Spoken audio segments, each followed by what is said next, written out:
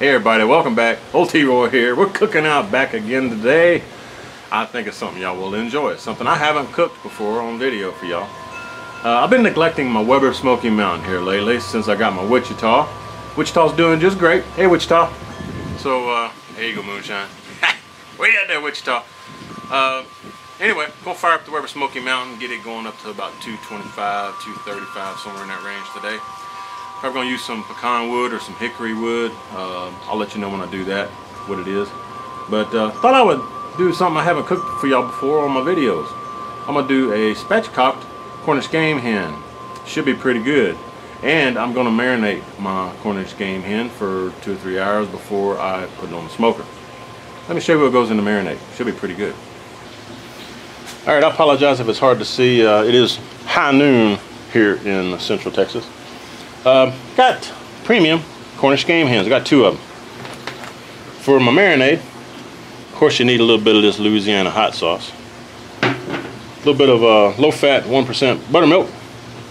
I love this Chapacuba rub.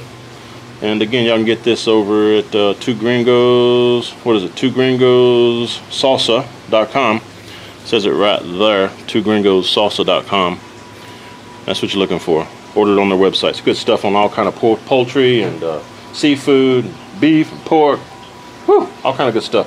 Got a little garlic, a little lemon pepper. Those are always good on poultry. So, show you how we're gonna mix this up real quick here. Buttermilk. This is a quart. I think it's a half gallon. Let's see. 64 ounce. Going in. Buttermilk. Alright, so I'm using about half this bottle of Louisiana hot sauce in this buttermilk. Garlic powder. You gotta have some garlic powder, right? Oh yeah. Going in with the garlic powder. Probably about a tablespoon. We want to season up our game hens really, really good. Lemon pepper. Again, always great on poultry. And again, about a tablespoon going in. Now for the chupacabra. I like me some chupacabra. Put a couple tablespoons in there, y'all. This is going to be some kicked up marinade. Alright, now we need to stir all this about, and then we're going to spatchcock our game hens. Alright gang, got these all washed up. They were still partially frozen a little bit, so I did run them under some cold water. They usually do come frozen, at least in my area. There's your breast, legs, wings, all that good stuff. What you want to do to spatchcock them is cut the center out right here, the backbone. I don't know which way is easier here. Let's see. Let's go this way. May still be a little bit frozen up in there, but it'll be alright. Just cut right along each side of the backbone here. Hear those ribs cracking a little bit. Bust it open. Yeah, it's still a little bit frozen on me here. It'll be alright though. The other side out here. Again, just right along that backbone.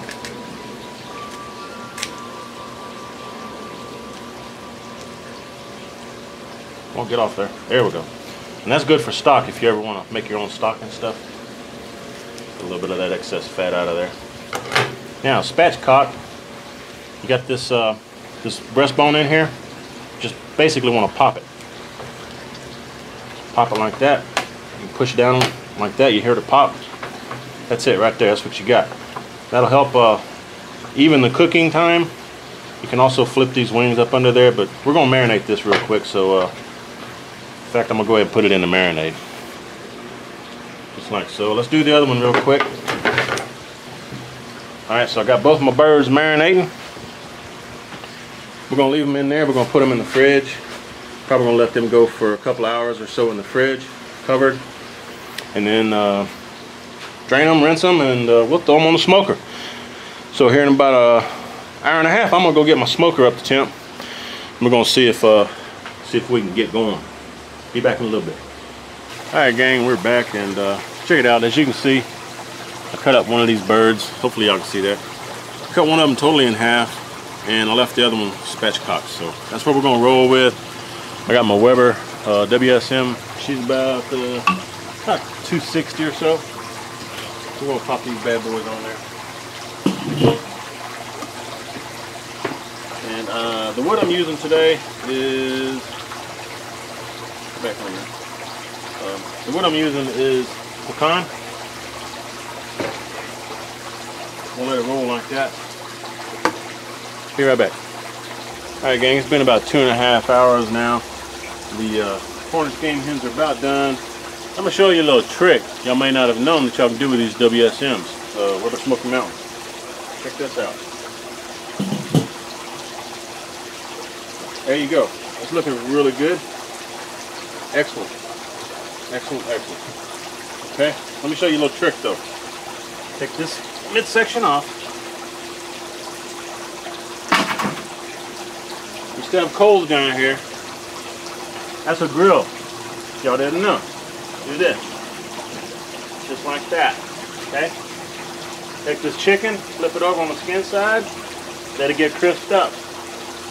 That's what we're gonna do. That's hot, baby. Hot. That's what we're gonna do. Put the lid on so it doesn't flame up. Got your little grill. There you go. Alright gang, I'll flip these over once and look like they're about done. So I'm fixing to pull them off. We'll meet you back inside. Alright, we are back now on to some side dishes here. Got some new potatoes. I washed them, dried them. Just gonna slice these babies in half. Throw them over here. I'm gonna do this to all these. So let me do that. We'll be right back. Alright, so these are cut up. I'm just gonna spray them down with a little bit of cooking spray. Then we're going to hit them with some of this that you can find only at HEB. This is their holiday seasoning. It's really, really good stuff. It tastes really good. This is what I used on my my prime rib that I cooked around New Year's. It's great stuff here, man. So just sprinkle a little bit of this on here. It's really, really good. My mom and Karen ate some potatoes we did this with a couple weeks ago when my mom was visiting, and they loved it. It was really, really good. All right, so I'm gonna just hit it with a little bit more salt, because as Keith Bettag says, taters love salt. Ain't that right, Keith? A little bit more fresh cracked black going on. And y'all may be wondering why I've got this extra area over here. That's because we're gonna do some green beans here before long. Put them in there as well. But taters take a little bit longer, so we're gonna do them first. Be right back. All right, guys, them taters have been in the oven at 450 for about 25 minutes. Now again, I'm gonna spray down these green beans. Kind of give them a little light toss, just like so.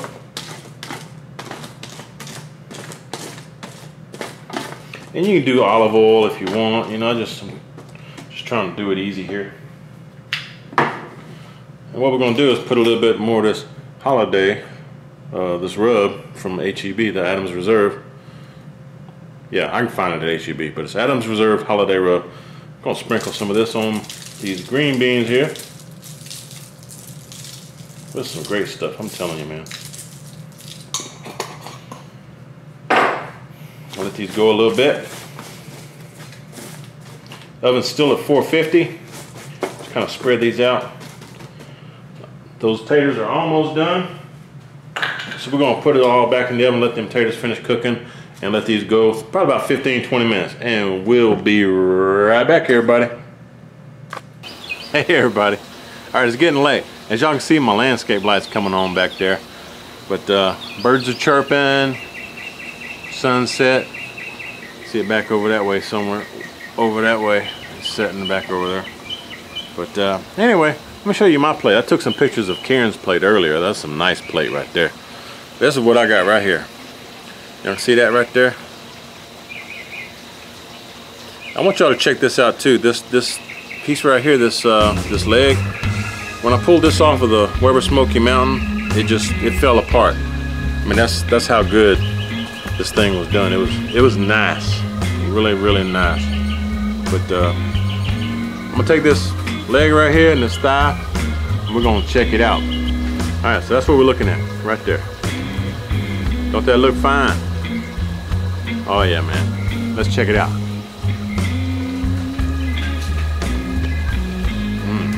My God.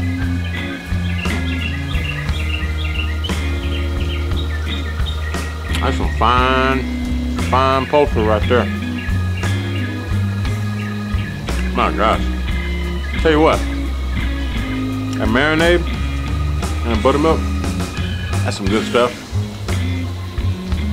But also put some of Thomas's slippery chickens mango habanero, I think it is. Put slippery chickens rub on this. It's good stuff, y'all. If y'all can get them to send that to y'all, y'all need to get it. It's good stuff. Man, this is excellent stuff.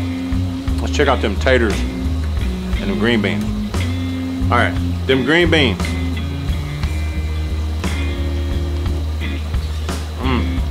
I cooked them about 20 minutes, about 450 with the holiday rub on there.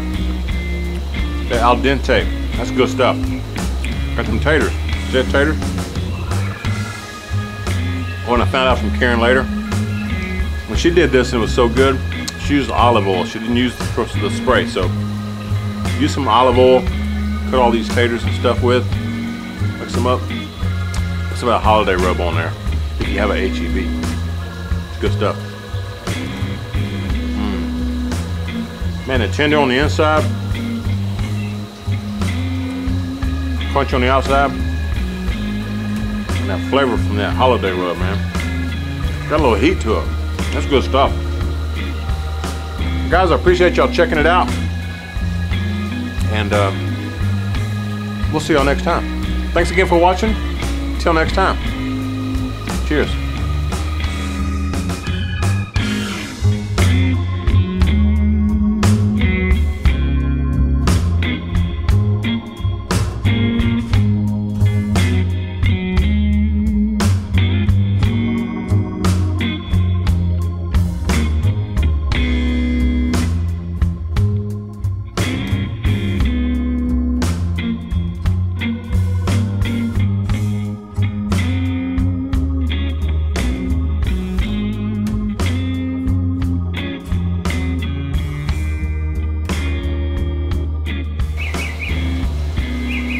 Alright everybody, dinner is done. It's getting late. Y'all can see my landscape lights in the background. See the birds going. It's a great day. Alright, let's check this out. Here you go. Check this out everybody. This is what we're looking at. This is my plate. I took Karen's plate pictures earlier. This is what we got right now. That's what we're gonna eat. Let's go check it out. Oh, I want to show y'all. I was pulling this thing off the grill earlier. And this wing, I mean hang on. Damn it, I hate when I do that. Hang on.